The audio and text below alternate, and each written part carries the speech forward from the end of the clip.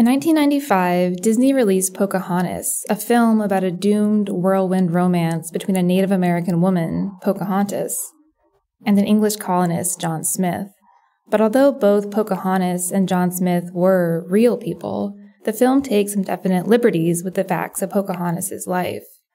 For starters, Pocahontas was not even her real name, and even though she was portrayed as Smith's love interest in the film, Pocahontas was only around 11 years old when they met.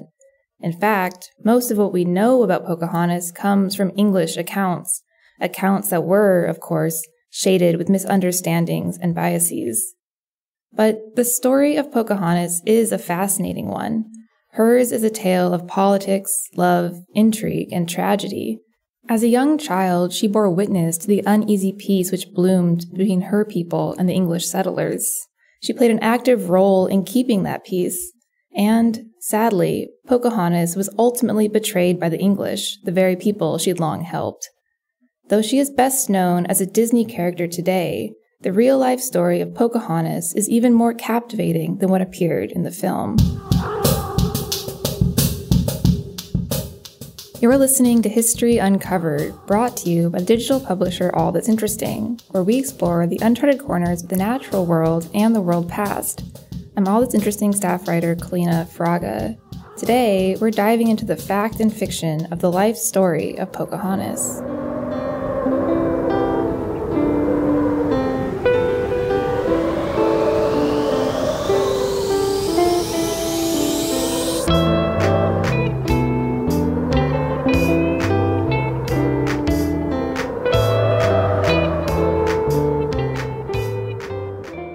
The English knew Pocahontas by her nickname, which means playful one, but she was given the private name Matawaka at birth and generally went by the name Amanut. She grew up at the dawn of the 17th century in present-day Virginia. Though she was the favorite daughter of a powerful Powhatan chief, Pocahontas came of age like other girls in her tribe. She learned how to accomplish tasks traditionally performed by women, like farming, building houses, gathering water and wood, and preparing animal remains for consumption or clothing. But Pocahontas' life, and the lives of her people, changed forever in 1607. In May of that year, English explorers arrived and established a settlement at Jamestown. Among them was a man named Captain John Smith. In the Disney movie, he's gallant. In real life, other colonists described him as abrasive and ambitious. While Smith was out exploring one day, he encountered a group of Powhatan hunters, including Pocahontas' uncle. They captured Smith and brought him from tribe to tribe, pointedly demonstrating that the strange man was human just like they were. Smith, however, had no idea what was happening. In his account, he was dragged before Pocahontas' father, where other members of her tribe forced his head onto a large stone. When another warrior raised a club, meaning Smith thought to bash his skull in, Pocahontas suddenly broke through the crowd and threw herself on top of Smith, protecting his head with her own. There's a scene like this in the Disney film, but historians suspect that Smith misinterpreted what was happening. It's likely that the tribe had not aimed to kill him at all, but rather initiate him as a respected chief. What's more, some tribal oral history suggests that Pocahontas was not even present. As a young girl, she might not have been allowed at ceremonies like this. Either way, Smith came out of the ceremony unscathed. Pocahontas' father welcomed him as a member of their tribe and gave him a choice plot of land on the York River. It seemed, at first, that the native people and the settlers might live in peace, but their alliance quickly fell apart.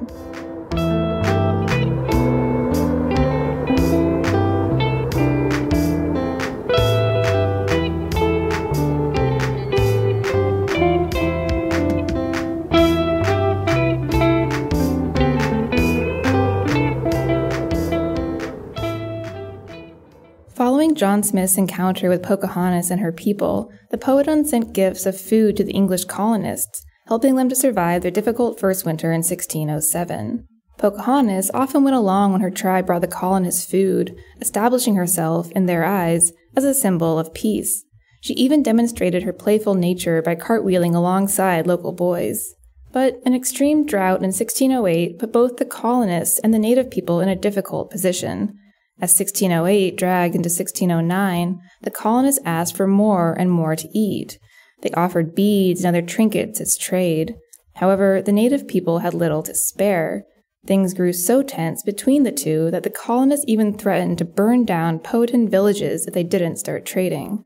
According to Smith, he went to the Powhatan and tried to negotiate in person, but when negotiations soured and the Powhatan departed, Pocahontas appeared from the woods with a warning. She told Smith and the other colonists that her father, irritated with their constant demands, planned to return and kill him. Once again, tribal oral histories tell a different story. They state that Smith's life was never in danger, and that Pocahontas, still a child, would not have been able to warn him even if it was. In any case, that was the last time that Pocahontas saw Smith for many years. Just like in the Disney movie, he was wounded and forced to return to England. But Pocahontas and her father were told that he had died.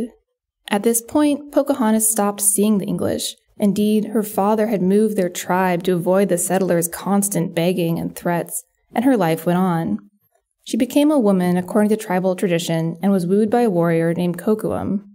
In the movie, Pocahontas is ambivalent about Kocoum, but in real life they married, possibly for love, and had a child together. But relations between the native people and the settlers were still strained, and one Englishman started to plot how he could use Pocahontas, her father's favorite child, as leverage against her people.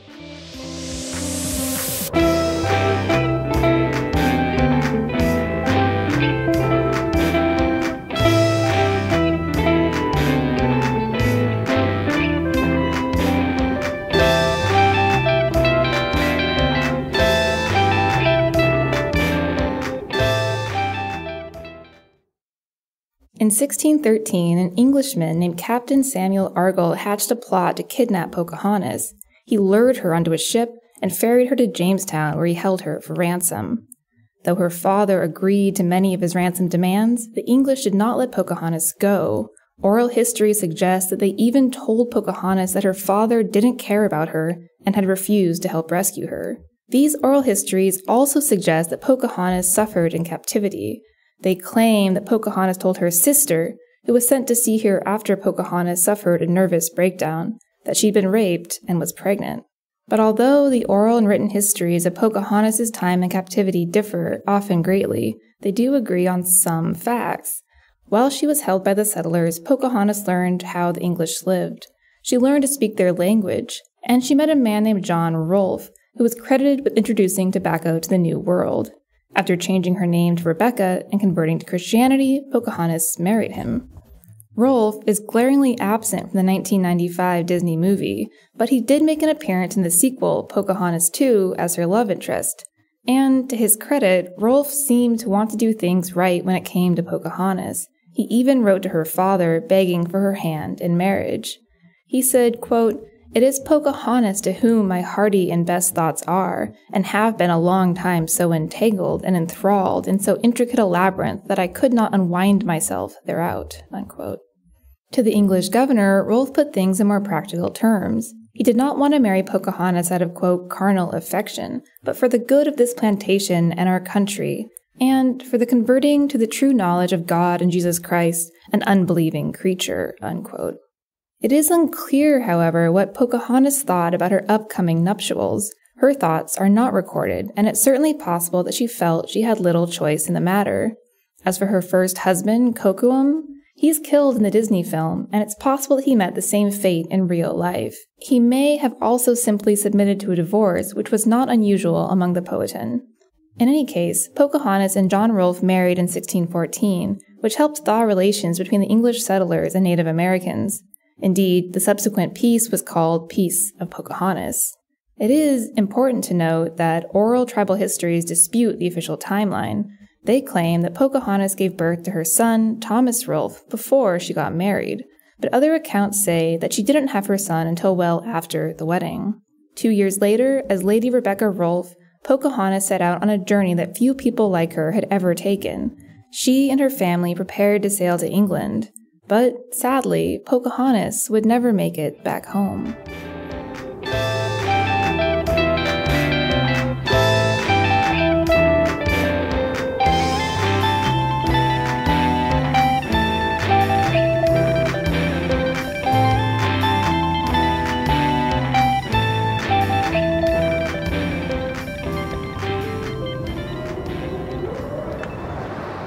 Pocahontas' trip to England wasn't one of leisure. The colonists had several goals in mind. First, they hoped to secure more financial support for the Virginia Company, which had financed the expedition to Jamestown. And they hoped to prove that their mission to convert Native Americans to Christianity and bring civilization to savages was really working. Their ship arrived in England in June 1616. There, Pocahontas was treated like royalty. She was seated near King James I and Queen Anne at a performance they all attended. And she sat for a portrait, the only known contemporary depiction of her, which is entitled Madawaska, alias Rebecca, daughter of the most powerful prince of the Powhatan Empire of Virginia. Plus, her trip brought her back into contact with John Smith, whom she had long thought dead. Their reunion was an uncomfortable one. Pocahontas apparently admonished him for mistreating her people and betraying her father's warm welcome. Coldly, she told Smith that she and her father had been told he died en route back to England, but her father didn't believe it because, quote, your countrymen will lie so much, unquote. All in all, however, the trip was a success, and, just like in Pocahontas 2, Pocahontas and John Rolfe prepared to return to the New World together. But the movie ends with their ship sailing off peacefully into the sunset. The reality was not so joyful. Instead, tragedy struck. Pocahontas and Rolfe had hardly started their journey when Pocahontas suddenly fell violently ill. She was taken ashore at Gravesend, England, where, according to Rolfe, she uttered her last words, quote, all must die, but 'tis enough that my child liveth, unquote. She died in March 1617 at the age of just 20 or 21 years old.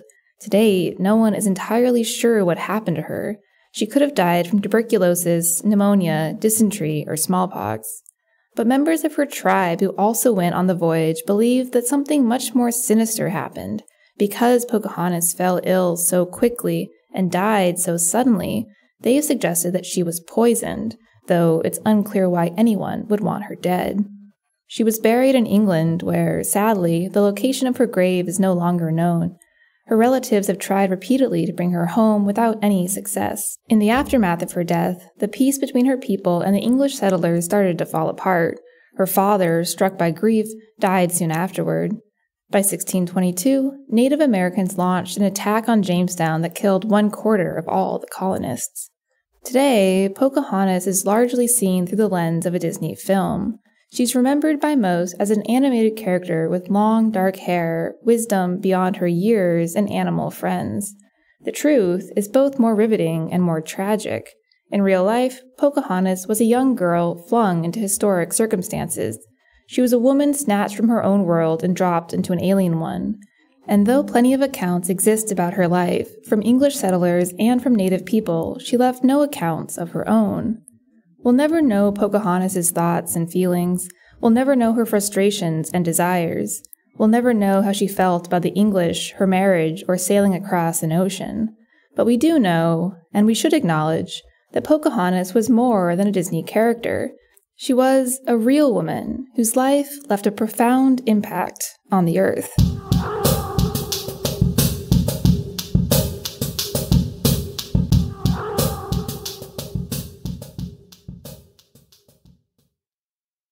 Thanks for listening to History Uncovered.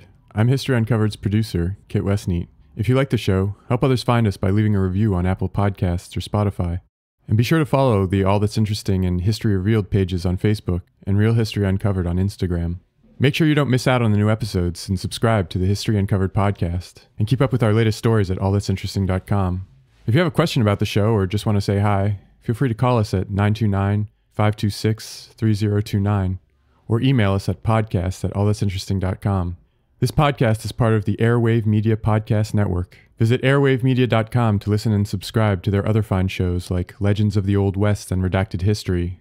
Until next time, keep exploring.